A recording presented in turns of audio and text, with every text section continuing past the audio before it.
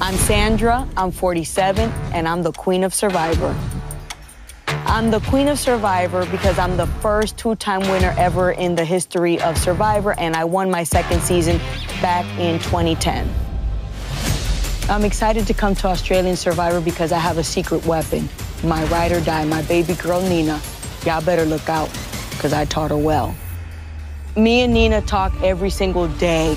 My oldest daughter always says, Nina is your favorite. No, I can't be out here talking about Nina's my favorite. I'll lose my oldest child.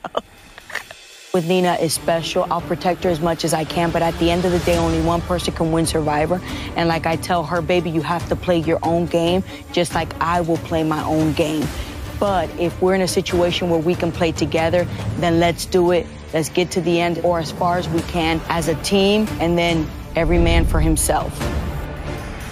I honestly would be so happy if I could actually lose to my daughter, because I've taught her everything she knows.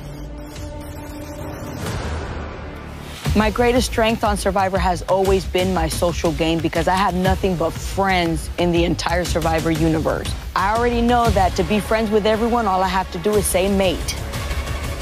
I'm a better player when I play from the bottom up. And that's what I plan to do on Survivor Australia.